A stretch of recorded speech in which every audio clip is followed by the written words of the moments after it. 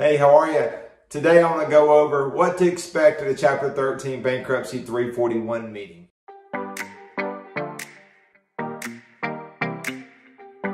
Hi, I'm Scott Allums. Hope you're having a great day. Today I want to kind of go through what should you expect at a Chapter 13 Bankruptcy 341 meeting. And let's talk about what it is, what are some of the normal questions that takes place there, and what are some of the pitfalls or mistakes that I see people make at these 341 meetings. Now I want you to remember that I am a consumer bankruptcy attorney in Alabama, and I primarily practice in the Northern District of Alabama in the Birmingham division and the Tuscaloosa division. So my experiences are sort of limited to that area and how our trustees do things. So you want to make sure that you reach out to a lawyer in your division to make sure that there's not something specific that your trustee is looking for in that area. So let's go ahead and jump right in. This hearing takes place approximately 30 days after the case is filed. It's an administrative hearing. It's not in front of a judge.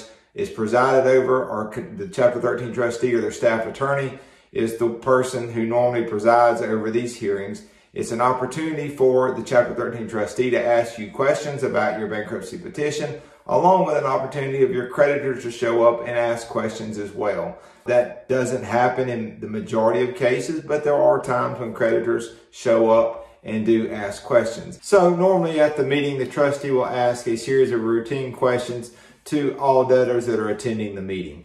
Then the trustee will sometimes tailor specific questions to each debtor based upon certain ways that they've responded or certain things that they've listed in their bankruptcy petition. Some of the normal typical questions that are asked at these Chapter 13 meetings are as, did you list all of your assets in your bankruptcy petition?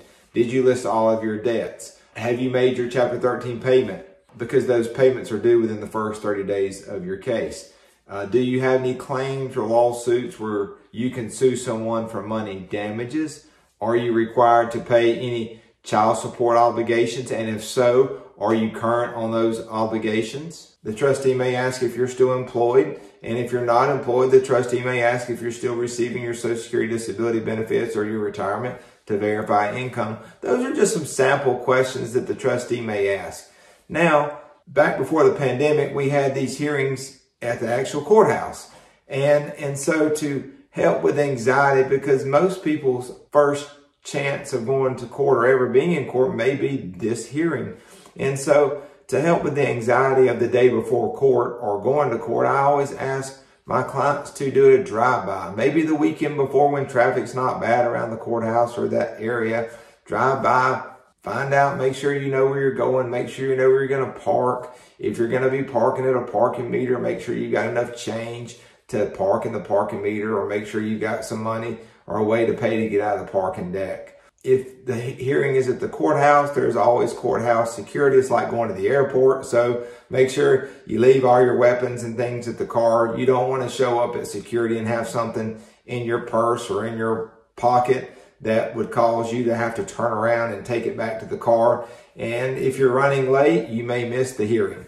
So typically these hearings move pretty quickly. Now, the total length of the hearing, if there's a lot of people there, it could take a while depending on where you are on the docket. Most people's individual portion of the hearing goes fairly quickly. So now, what do the hearings look like post-COVID? Well, all the ones that I've attended except one or two early on have been by telephone.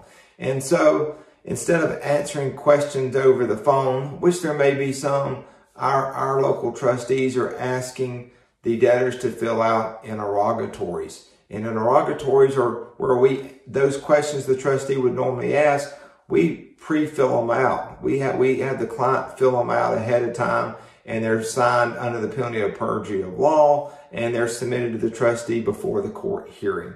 And so we're then tasked with making sure the trustee, we've submitted all the documents ahead of time, that we've submitted proof of your identification, proof of your Social Security number, which you would normally bring these things to the courthouse if we weren't providing it ahead of time. But those are some of the things that has kind of changed. And I think some of the courts around the country may even be conducting these Meeting of Creditors by virtual, by Zoom or Microsoft Teams or some other form of communication. That's sort of the typical thing that goes on at these meetings. Again, they're usually not adversarial. Here are some of the mistakes that I'm seeing, especially in the post-COVID matter, is that people are calling in to these hearings. They're not putting their phones on mute. So we hear a lot of background noise. We may have conversations of people taking place during the meeting. You know, it's very disruptive to the process. And these things are recorded, so you really don't want your personal conversation with your spouse or your kids recorded on a federal court docket. So make sure you follow your lawyer's instructions. In our jurisdiction, it seems to be sort of the best practice is that you call in to the hearing, you put your phone on mute. You leave your phone on mute until your case is called, and then you unmute your phone and then you announce that you're there. Make sure that you're in a quiet place. When you unmute your phone, you don't want a lot of TV and background noise going on the radio, people talking. Go to a bedroom, close the door. You know, if you're in your car, try not to be driving, pull over. Just make sure you're in a quiet place. Doing all these little things will help ensure that your Bankruptcy 341 meeting goes as smooth as possible. So I hope this information was helpful for you. If you've got some debt-related problems and you need some assistance with some of those things, you know, feel free to reach out to me, give me a call, shoot me an email. I'll be glad to help walk you through those things if you need some assistance. I hope you have a great day.